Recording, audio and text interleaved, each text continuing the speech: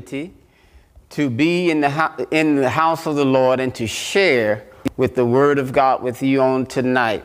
God has been blessing us throughout this series of lessons, and we are praying that tonight He will continue to do so, that we will be encouraged by our lesson and realize that God is on our side. Tonight I want to talk to you about our refuge and strength. Our lesson, scripture lesson will be coming from 2 Kings, the 18th chapter, verses 1 through 3. And I'll read that now. Now it came to pass in the 3rd year of Hosea, son of Elah, king of Israel, that Hezekiah, the son of Ahaz, king of Judah, began to reign. 25 years old was he when he began to reign, and he reigned 29 years in Jerusalem. His mother's name also was Abi, the daughter of Zechariah. And he did that which was right in the sight of the Lord, according to all that David his father did. By the scripture that I read, you probably know that Hezekiah would be the main character in our lesson on tonight. We will see through Hezekiah's reign that God is our refuge and God is our strength. Now, Hezekiah was the new king. No doubt he watched as his father was buried and realized that the kingdom would now be his. He would be the king of Judah. The amazing thing would be how different he would rule from what his father Ahaz ruled. He did not, his father Ahaz was a wicked king. He did not that which was right in the sight of the Lord. He worshiped the gods of the surrounding nations, even offered children as burnt offerings unto those false gods. Ahaz went so far as to destroy the vessels of the house of the Lord, and his actions angered God. He destroyed those vessels, but here's where he hindered the people of God. He closed the house of the Lord, did not allow worship in the temple anymore. This was his way of trying to be rebelling against God, but also take the entire nation of Judah in with him, rebelling against God. So Ahaz's actions angered God, and right in the height of his idolatry, at the age of 36, he died. He only reigned for 16 years. Now, if you compare that to King David and King Solomon, they both reigned for about 40 years each as king, but Ahaz only reigned for 16 years because of his rebellion and because God did not give him the protection that he gave to David and Solomon. So he lost his life in a battle with a foreign country. Now listen, most of us, or maybe all of us, have heard this saying: you are a product of your environment. Now I believe there is some truth in this saying, but King Hezekiah proves without a shadow of a doubt that through God and your determination, you can overcome the influences of your environment. Now, when I use that term, product of your environment, it means that as a person, the person that you are is a direct result of how you grew up. The environment you were brought up in continues now to influence the decisions you make. So it is said that your environment makes you who you are. And consider this: Ahaz's actions as king was total rebellion against God. He was required now as a king by God, to have a copy of the law, to read it daily, so that he would fear the Lord, and all the words that God had spoke, he was to obey. And not only that, but all of the statutes that God had put in place, he was to obey those. And not only he was to obey, but he was to lead the nation in obeying God. But Ahaz did something very different from that. He refused to do the things that God required of him. But listen, Ahaz is not just Hezekiah's father, but he's also the king, which means that there's a tremendous amount of influence for Hezekiah to be like his father and to learn how to do life from his father, which would include things like this. What would you believe in life? Is there a God, or who is God? And also, how would you handle relationships? And what do you view as success? And what are the things in life that you have set for a goal?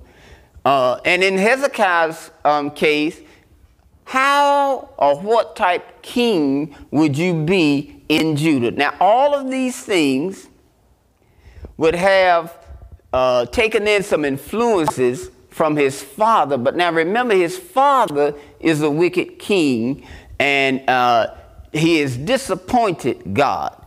But left to just his environment only, it is suggested that Hezekiah would have simply followed in his father's footsteps, and Israel would have missed out on one of the best kings in their history. But I want to say this: somehow God was able to override Hezekiah's environmental issues and lifted him up to a higher standard.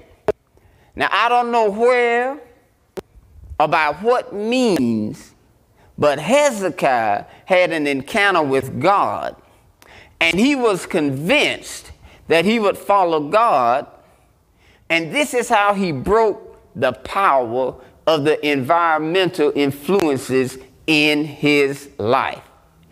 Hezekiah, everyone or most people would have thought Hezekiah is going to be the same type king as his father. Everyone probably would have been saying we have another reign of this same kind of leadership, because that's where the averages or the odds are. That if you're in a family that does things a certain way, if your father did them a certain way, then normally you would do things that same way, or the beliefs that the father had was passed on to his children, and they took on basically the same beliefs. But as I said earlier, somehow God spoke with Hezekiah, sent a message, sent the prophet, someone influenced him and said, this is not the way to be king. This is not what God desires. And guess what? It stuck with Hezekiah. So once his father passed, Hezekiah had a whole new thing in mind for the kingdom of Judah. Now, I want to do a sidebar right here. Sidebar, that's a court term where the judge and maybe the lawyers, they will have a meeting. It's not the trial, but they would meet about the trial, and where the judge might give some, elaborate some on what he wants in his courtroom, how he will allow the case to go, or maybe he will encourage the lawyers on each side.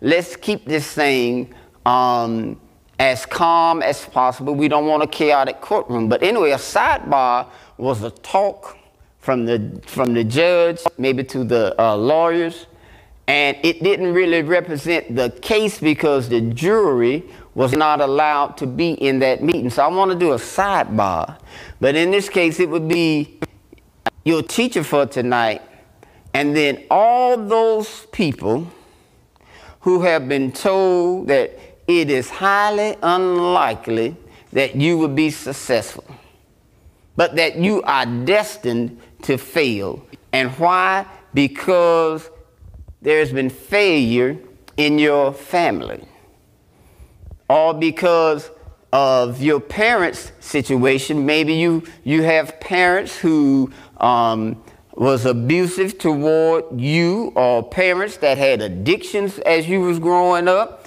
You lived in a tough neighborhood. You were taught to commit crimes, all these things. Your family had problems with alcohol, all these things in life. If you're one of those people, come to this sidebar. And here's what I want to tell you, just between us. Listen, Hezekiah was in your shoes, or worse. His father was horrible. He did not just break the laws of man, but he broke the laws of God. Now, every Israelite was charged to keep the law, including the king. Everyone was supposed to follow the law of God. But Ahaz rebelled, and he did not allow Israel to follow God, or Judah to follow God as they should have, by the things that he would do. So remember, he closed the temple, which left the priests unemployed and ineffective. So the people of Judah was without the services of the temple. Now remember, the temple was where they worshiped God, and it's also where they heard from God. So this was Ahaz's attempt to completely cut off the relationship between Judah and the true and living God. Hezekiah's father intentionally did this. He intentionally tried to get the people to lose their focus on God and to focus in on the false god. So because Ahaz simply did not want to obey the laws of God, he put not only himself in danger, but the entire nation of Judah in danger of losing God's favor, losing God's protections, and of course, losing the blessings of God. Because one thing God requires from all who will follow him is obedience to his word. So Ahaz has put everybody in a predicament here. He served the various gods of the surrounding nations. Whatever god they served, Israel would try that god. Ahaz would try that god. And whatever was required, then he would try to do those things in Judah. This angered God. He closed the temple. He set up altars for the worship of idol gods. He set up the high places to worship the idol gods. All these things he did in order that he could feel comfortable in serving these other gods, because he would bring the whole nation of Judah along with him. Now, this was the environment that Hezekiah was raised in. We will not serve that true God, or the God of Israel. These other gods that Ahaz was serving, their doctrine was a lot of times was simply this: pleasure your flesh, do the things that you desire to do. And it was so much ingrained in those other gods, it was a part of the rituals that should have been carried out to serve or honor those gods. So the things that God, the true God, restricted were the very things that these other gods proclaimed to be a part of their faith, or a part of their beliefs. So in other words, here's what happened. These false gods were set up basically to distract the true worshipers and to disconnect them from their God. And it gave them things to do that they were restricted from doing by the true God. So in other words, it was just something set up and designed by the devil in order to distract God's people. This was the environment that Hezekiah was in. But I want you tonight to be inspired by this young king Hezekiah, who broke the mold of his father and led Judah back to the true gods. In other words, he had success. He was not a product of his environment. And listen, I don't care how many people telling you, you stuck with this. This is what your family has done for years. This is what you know to do. This is how we conduct ourselves as family. But I want to say to you, there is a way for you to break the influences of your environment, especially when you can see for yourself your environment is not leading you to where you want to go. It's not leading you to that type of life that you desired. Hezekiah somehow had it in his heart. This is really not what I want for Judah. This is not what I see as being successful. Even though this is what my father, who is the king, is doing now, I don't see this as successful. So listen, Hezekiah, along with the entire nation of Judah, was being bombarded with the idea of abandoning Jehovah, which was the true God, to worship the God of the nations by King Ahaz. It seemed like this has become the biggest purpose for his kingdom, was to lead them away from God to the idol gods. But after the death of Ahaz and Hezekiah becomes king, I want you to see what he does here. In the first month of his reign, he reopened the doors of the house of the Lord. He then bring in the priests and the Levites and tell them, sanctify yourselves and sanctify the house of the Lord. In other words, make yourself ready to do service in the house of the Lord, and then prepare the house of the Lord and make sure everything is prepared there. Get rid of all the things that my father has brought in that does not represent God.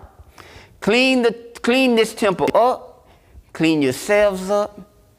Begin to hear what God is saying, because Hezekiah told the priests, God is ready to use you. In fact, he said, God has chosen you to help turn this nation around. Now, mind you, Hezekiah is 25 years old. He's a young man. He takes over as king, and he goes in the opposite direction from what his environmental influences was telling him. He begins to re-establish worship for the temple. He tells the priests to prepare themselves, and then when he opens the door of the house of the Lord to his pleasure and delight, the people in Judah are ready to return. In fact, he asks for offering to be taken in order to get everything right within the temple. And he's told by the priest, says, we are collecting too much money. It's way above the amount that we need. So this was exciting for Hezekiah. He was willing to turn Judah around and bring them back to the position where God had planned and organized for them to be. But his father had taken them in the wrong direction. So I want to say this. Hezekiah should have been a product of his environment, but he was not, because Hezekiah would hear God speaking, and he wanted to make a change. Hezekiah could see through God's power that what was going on in Judah was not profiting Judah. And he wanted to do something else. So he heard from God, and he saw the results of what his father was doing, that it brought pain, it brought defeat, and it made things worse. Things were not getting better. So here's what he said. He said, in my heart, I want to make a covenant with God. That was what Hezekiah wanted as king. I want to make a covenant with God. Now, I'm not sure if he was considering renewing the covenant that God had already made with Israel when he first established the law, and how he told them that if you will be my people, then I will be your God. In other words, whatever you need, I will provide it for you as long as you are being my people. Now, being God's people, what does that mean? Simply means this, that I will honor God and I will obey God. So Hezekiah then, after reopening the temple, the house of the Lord, and establishing worship at the temple, his next move was he called for the removal of all the places that were set up for the worship of false gods. The high places, the altars, they all were removed. And Hezekiah had it in his heart that we will serve the true and living God, and we will trust that he alone would be our refuge and our strength. Now you tell me, was Hezekiah a product of his environment? I don't think so. In fact, I know he was not. So listen, but Hezekiah took years to get this reform into place. Hezekiah was in his 14th year as king of Judah. And you would think that Hezekiah is doing all that he can to restore Judah's relationship with God. And yes, God was pleased with what Hezekiah was doing.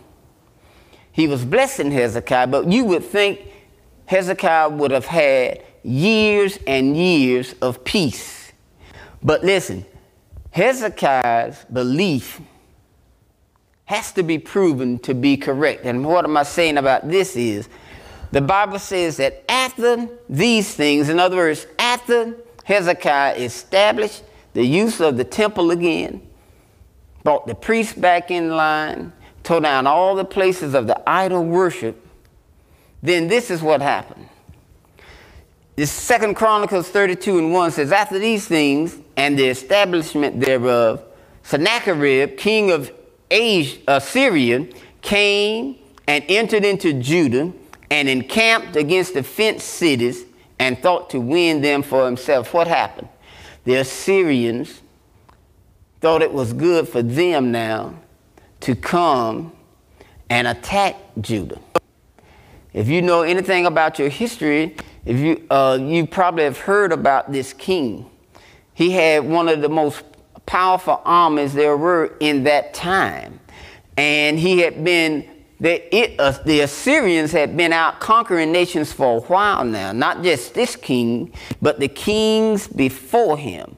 And now they are threatening, not only just threatening, but they are encamped around the cities of Judah, ready to come in and try to take over that land.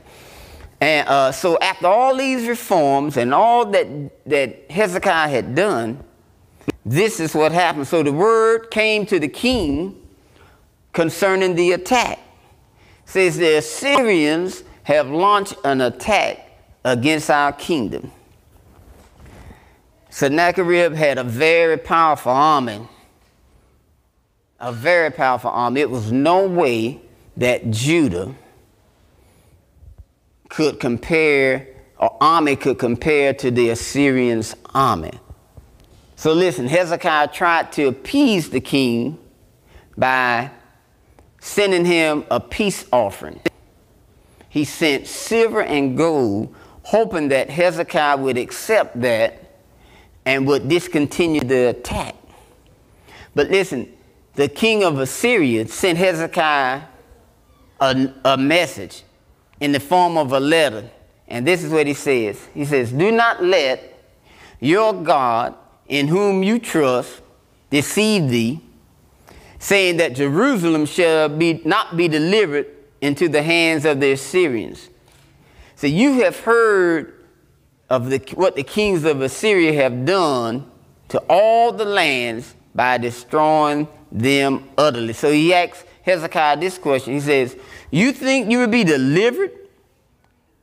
And he says this, have the gods of the other nations delivered them? This was really something to shake Hezekiah's faith. He was saying that you think your God is going to deliver you. Well, the gods of these other nations were not able to deliver them. So don't be deceived by your God thinking that he will deliver you. But I want to tell you, Hezekiah had something. Hezekiah went into prayer. And in his prayer, he asked the Lord, he says, I want you to see and hear the words of Sennacherib, how he discredited you, God. But another thing Hezekiah did, even before he started praying, he took the letter that Sennacherib had sent to him, and he put it in the house of the Lord, open face. And so when he started praying, he invited God to look at this letter and see how this king is discrediting you by saying you cannot deliver your people. And Hezekiah continues to pray, and he says, it is true, God, that the kings of Assyria have been successful. They have destroyed other nations and taken over their lands and have cast their gods in the fire. But Hezekiah said, but I know their gods were just works of man's hands. But Hezekiah believes in his God, and he says, now, therefore, Lord our God, save thou us out of his hands, that all the nations of the earth will know that thou art God, even thou only. You are God all by yourself. I love what happens after this. God sends Isaiah the prophet to Hezekiah, and he told him this, that the king of Assyria, he shall not come into this city, nor shoot an arrow, nor come before it with shield. He shall not enter the city. By the way he came shall he return. And he says again, he shall not come into this city. And why? This is why. For I will defend this city to save it for my own sake and for my servant David's sake. So listen, it seemed like a big negative situation happening for Hezekiah. But as it turns out, God proves to Hezekiah the kind of relationship that you wanted with God. The reason you did your reforms and turned Judah back was you wanted relationship with God. You wanted an agreement with God. You wanted a covenant. As you have said in your heart, I want a covenant with God. Well, God established the covenant because Judah turned back to God, obeying God, worshiping God, and God returned back to his place as I am the God of Judah. So when Sennacherib, the Assyrian army, came in, God played his role. I am your God because you have returned back to being my people. And so when he tries to enter, I will not even allow him with his vast army to even step foot in the city. Not one arrow will he shoot into this city because I will defend you. Why did God do this for Judah? Was because Hezekiah would not be a product of his environment. Hezekiah stepped out on God and said, I'm going to do something different from my father because I long for that relationship with God. I could not have it during my father's reign because my father closed down the temple. Now, let me show you how effective that was. When Ahaz closed the temple, what happened? Well, the temple was a huge part of Israel's worship. Remember all those pieces to the temple?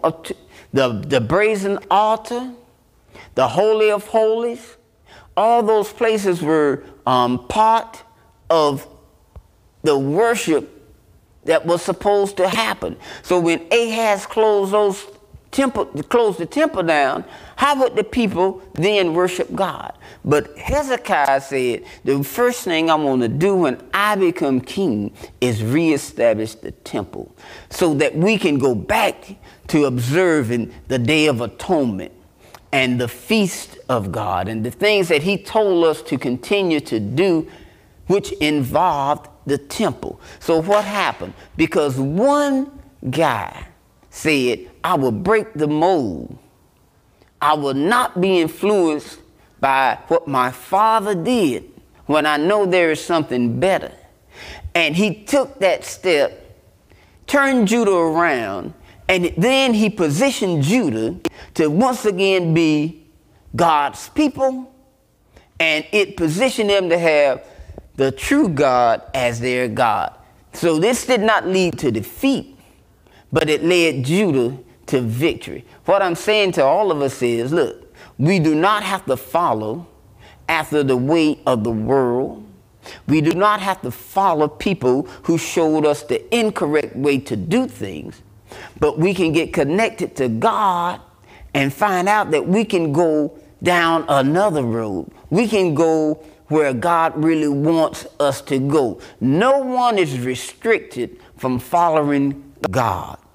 God will come and be a part of your life regardless to how you was raised up, what part of town you lived in, how much money your family had. There is no restriction that can kill the relationship that God want to have with you, except that you will not accept it. Hezekiah accepted what he heard from God. Somebody told him, we need to do this differently, and God is not pleased. So as soon as he became king, he did it differently, and God blessed him. When the armies came in, when his father was king, as I said earlier, his father died due to the fact that they were being attacked by another nation and he lost his life. But Hezekiah did things different, and God did things different for Hezekiah. When the Assyrians came, God says, no, he won't step foot in your city.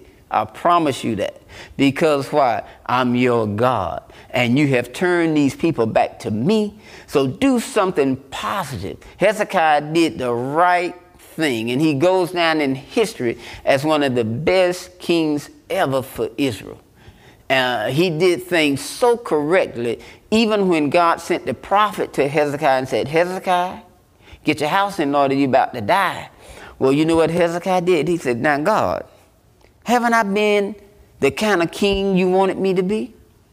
And I'm just not ready to die. And God granted Hezekiah another 15 years. Why? Because Hezekiah broke away from his environmental influences to follow God. And he led Judah to do the very same thing. So listen, whoever you are, whatever you've been facing in life, you can break away from that mode to do the right thing and to do something for God and to bring blessings in your life and not end up as others have, following the path that your influences are now trying to take you down. Do something different. Hear from God and try God as Hezekiah did. I'm going to turn this nation around, and look what God did for him. No, you will not be defeated because I am your God. Thank you, God, for this lesson. I hope that it has been something that will encourage others to follow you and to not receive the message or not believe that they are in a predicament that they cannot improve, or they're in a place that condemns them forever, that they will never have victory. But I hope that they will realize through this lesson that they can have victory through you. Let us pray. Father, we thank you just for visiting us and for being in this lesson on tonight. And I'm praying that people will be encouraged when they hear it, that they will know that you can give them a better life if they will break the mold and not follow the path of their environment.